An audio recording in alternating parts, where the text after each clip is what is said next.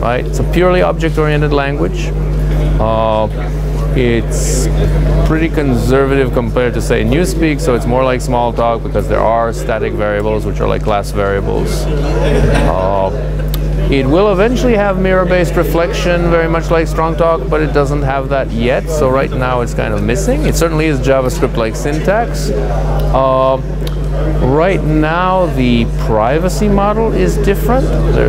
We have this notion of library-based privacy, which is sort of like package privacy in Java, but a little different.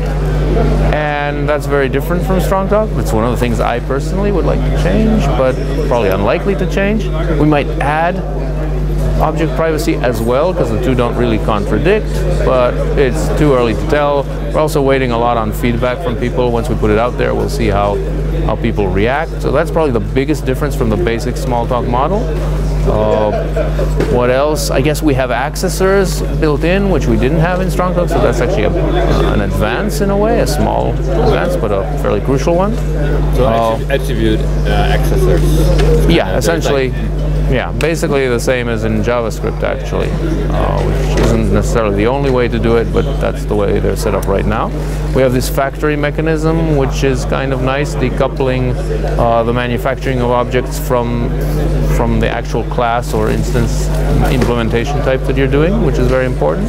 So that's also kind of neat. And so when you think of Strongtalk or a standard Smalltalk, those are actually some things that are slightly better. But the optional types behave a little differently, of course, but that's getting very, very technical. That's kind of, I've probably forgotten something, but that gives you the highlights. How about mixins? We didn't hear about mixins at all. Is there mixins? There aren't mixins yet. There aren't mixins at this time. The thought has crossed our minds. We have heard of this idea. Okay. But we'll see. It would be really nice for libraries to be able to mix in parts and stuff to manage the hierarchy, but so far, we're sticking to very, very conservative stuff. Yeah, because that's one of kind of the very successful things in say, Ruby, for instance, applying mixins very widely. I mean, it's basically you won't get much argument from me, but so far they're not there. Okay. Could I just say one question? Yeah. To all the people who's not here today, could you give us Dart and headlines? Dart and headlines. Come over to the Dart side. I guess if you want more of a summary, it's a pure object-oriented language, single inheritance, class-based, optionally typed. And if you don't know what optionally typed means, read all about it on the website. Basically a dynamically typed language with types you can use when you want them and don't get in your way when you don't. And a few subtitles as well. Tell us a little bit more about that. Volume 6 of the Dart language specifications. We do have, Dart is designed for programming to the web. There are essentially two implementations right now. There's a VM and there's a compiler called Dart-C that compiles Dart to JavaScript, which means that you can run Dart on any modern browser. It better be a modern browser, right? We're not targeting backwards compatibility to IE6 or something, but a nice browser like Chrome will do very nicely. And so you should be able to run it anywhere. You should be able, it's very early now, it's just a technology preview, but the goal is to let you write programs entirely in Dart, so you don't have to worry about gluing server and client code and such.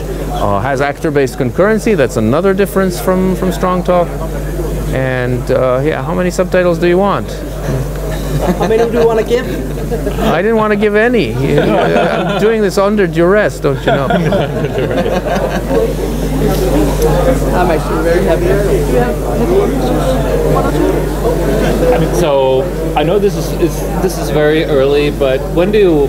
So what is your roadmap? What is your plan for when do you think this is like a production level? Well. You're not.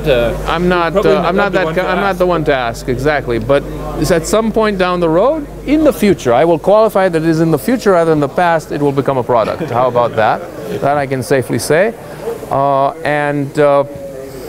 We're really waiting to see what the feedback is like. It's very early. The language may change. The features may change. We're really trying to take a data-oriented, kind of googly approach to this to actually find out that's a nice thing about the web. We've actually started to do this sort of thing, looking like what features people use in JavaScript and how popular they are, and That can help us sometimes with our decisions, because at Google we can just find out how many people are doing X in a JavaScript program on the planet. It's there's a guy who sits next to me who can do wonders with that sort of stuff, and so we can actually base our decisions on data, which is kind of scary, because what if the data doesn't agree with me? Well, it's obviously wrong, but we're going to see how it plays out, and I'm not sure what the timeline is. How about the Android story? How does this connect? How does all this Dart stuff connect to Android? And does it have anything to do with this upcoming Android release called Ice Cream Sandwich? Thank you for that question. I really am glad you asked that question, because obviously I'm going to tell you all about Ice Cream Sandwich. No, I can say this, right? It'll run on Android just like it runs anywhere else, because it runs everywhere. And anything beyond that, you can speculate. Lots of things might make sense, but I'm not going to talk about them.